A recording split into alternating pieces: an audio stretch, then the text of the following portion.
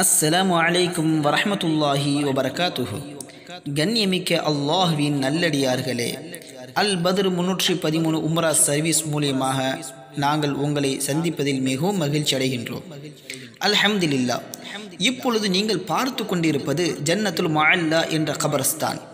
இந்த கபரஸ்தான் மக்காவில் அமைந்துள்ளது. அல்ஹம்துலில்லாஹ்.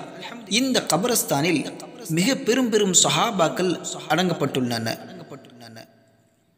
அதாவது பெண்களில் முதலாக இஸ்லாத்தை ஏற்றுக்கொண்ட பெண்மணி ஹஜ்ரத்தே கதீஜத்துல் குப்ரா ரலியல்லாஹு தஆலா அன்ஹா அவர்கள் உடைய அடக்கஸ்தலமும் இங்கே அமைந்துள்ளன. இந்த பச்சை கலர் மரம் மாறி தெரிகின்றதே, அங்கேதான் அவர்களின் அடக்கஸ்தலம் உள்ளது. அல்லாஹு அக்பர் கபீரா, அல்லாஹு அக்பர் கபீரா. இஸ்லாத்திற்காக முழுமையான தியாகம் செய்தவர். அவர்களின் செல்வங்கள் அனைத்தும் இஸ்லாத்திற்காக வாரி வழங்கப்பட்டது. அல்லாஹு அக்பர். ஒரு கட்டத்தில் நபி அக்ரம் ஸல்லல்லாஹு அலைஹி வஸல்லம் அவர்கள் அழுகின்றார்கள். கதிஜா நாயகிக்கு என்னால் ஒரு கஃன் துணியை கூட வழங்க முடியவில்லையே என்று அவர்கள் மிகவும் வருந்துகிறார்கள். அல்லாஹு அக்பர். நாம் சிந்தித்து பார்க்க வேண்டும், நமது செல்வங்கள் எங்கே செலவிடப்படுகின்றன. அல்லாஹ் நம்மளை மன்னிப்பானாக. ஆமீன் ஆமீன். மேலும் ஹஜ்ரத்தே அஸ்மா பின்த் அபூபக்கர் சித்திக் ரலியல்லாஹு தஆலா அன்ஹா, அதாவது ஹஜ்ரத்தே அபூபக்கர் ரலியல்லாஹு தஆலா அன்ஹு அவர்களுடைய மகளார் அஸ்மா நாகியுடைய கபரும் இங்கே அமைந்துள்ளது. அதாவது ஹஜ்ரத் ஆயிஷா நாகியுடைய அக்கா. மேலும் ஹஜ்ரத் அபூபக்கர் சித்திக் ரலியல்லாஹு தஆலா அன்ஹு அவர்களுடைய மகனார் அப்துர் ரஹ்மான் ரலியல்லாஹு தஆலா அன்ஹு அவர்களுடைய அடக்கஸ்தலமும் இங்கே அமைந்துள்ளன. மேலும் நபி அக்ரம் ஸல்லல்லாஹு அலைஹி வஸல்லம் அவர்களுடைய மகனார் ஹஜ்ரத்தே காசிம் ரலியல்லாஹு தஆலா அன்ஹு அவர்களுடைய அடக்கஸ்தலமும் இங்கே அமைந்துள்ளது.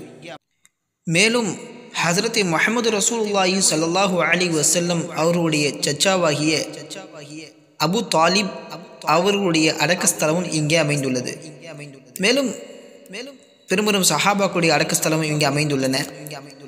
அல்லாஹ் ரப்புல் இஸ்ஸத் நம் அனைவருடைய கபருடைய வேதனையிலிருந்து பாதுகாப்பானாக. அல்லாஹ் ரப்புல் இஸ்ஸத் நம் அனைவருக்கும் கேள்வி கணக்கில்லாத சொர்க்கத்தை தந்தல்வானாக. இதில் ஒரு முக்கியமான விஷயத்தை நாம் கவனிக்க வேண்டும்.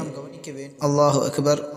இவருடைய அடக்கஸ்தலத்தை பாருங்கள், எந்த ஒரு பூ போடவில்லை, எந்த ஒரு அலங்காரம் இல்லை. அல்லாஹு அக்பர். இன்ஷா அல்லாஹ் நாமும் இது போன்று நம்மளுடைய கபரும் அமைய வேண்டும் என்று அல்லாஹ்விடம் துவா செய்ய வேண்டும். ஏனென்று சொன்னால் நபி ஸல்லல்லாஹு அலைஹி வஸல்லம் அவருடைய கபர்களுக்கு பூ கிடையாது, அலங்காரம் கிடையாது. அபூபக்கர் சித்திக் ரலியல்லாஹு தஆலா அன்ஹு, ஹஜ்ரத் உமர், ஹஜ்ரத் உஸ்மான் ரலியல்லாஹு தஆலா அன்ஹும் அஜ்மஈன், இது போன்ற பெரும் பெரும் சஹாபாக்களுக்கு எந்த ஒரு அலங்காரம் இல்லை. நாம் நபி ஸல்லல்லாஹு அலைஹி வஸல்லம் உம்மத்தாக இருக்கின்றோம். அதன் அடிப்படையில் நமது கபரும் அதன் அடிப்படையில் அமைய வேண்டும். இதற்காக அதிகமாக துவா செய்யுங்கள்.